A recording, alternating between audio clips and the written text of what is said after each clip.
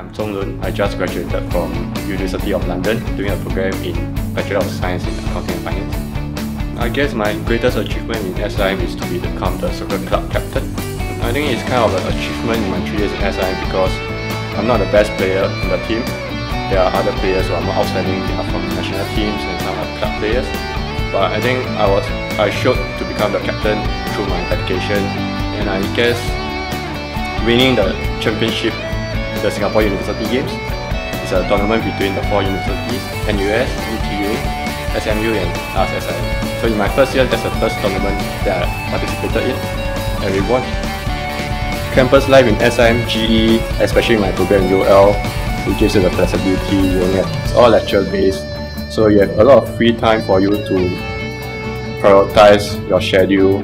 You can take up part-time jobs, your CCAs in school.